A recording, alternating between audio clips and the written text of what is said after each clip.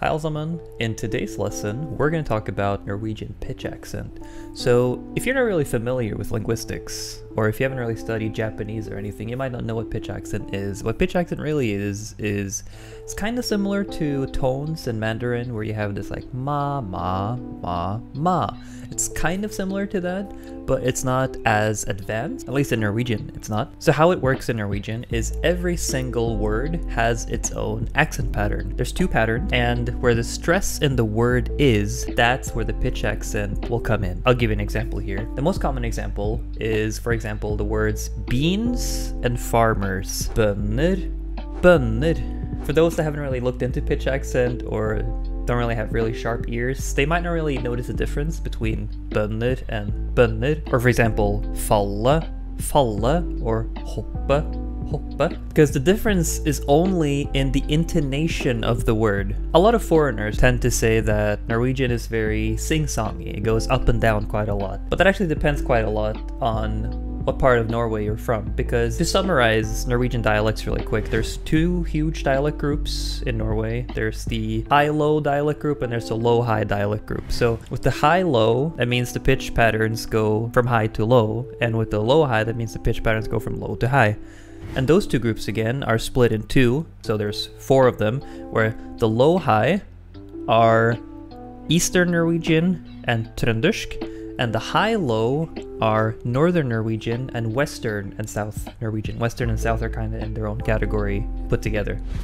So if you don't know, Eastern Norwegian is kind of like the de facto standard Norwegian. Of course, I'm a native speaker from Oslo, so I have no problem saying that my native accent is the standard pronunciation that you should have in Norwegian when you're learning it. But if you go on like Duolingo or like the University of Oslo or any sort of language learning website or app that teaches Norwegian, most of the time, I would say probably 95% of the time, maybe even more than that, you're gonna get a native speaker that has an Eastern dialect because it's the de facto standard spoken Norwegian. So Eastern Norwegian and Trøndersk, they share the same pitch patterns. They have the same pitch accent. Northern Norwegian and Western Norwegian, they have the same patterns, but the patterns they have are shifted systematically in the same way. And there are some very few places in Northern Norway and Western Norway where they don't have pitch accent at all. But in today's video, we're going to focus more on the low-high pitch patterns because that's what you're going to be hearing when you're learning the language most of the time. So there's two pitch accent patterns. They're called pattern 1 and pattern 2. Pitch pattern 1 starts low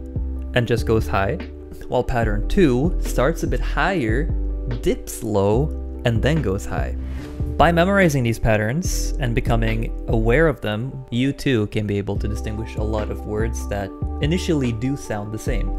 Take for example these two words, to play and the game. They both come from the same etymological root, å spille, to play, and spille, the game.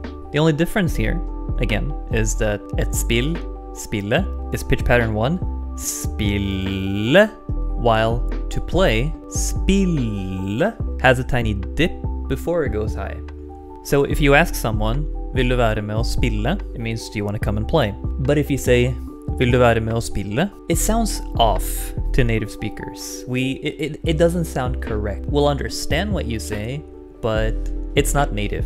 And also with the example from before, bønder, bønder, bønder, pattern 1, bønder, farmers, while pattern 2, bønder, is beans. There's also, for example, lion and the leaf.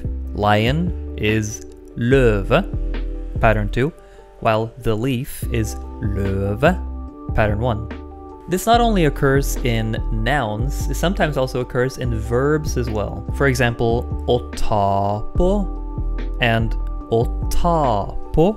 Å ta på means to touch something, while å ta på means to put on something.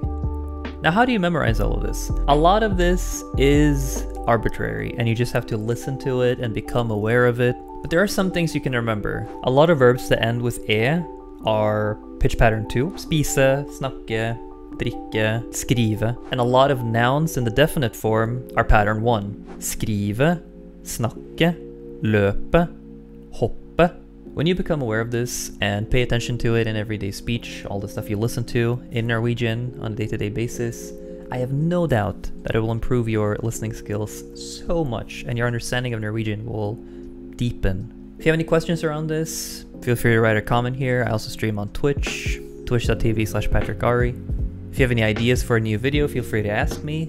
And that's it for today's lesson. I'll see you in the next video. Vi snakkes.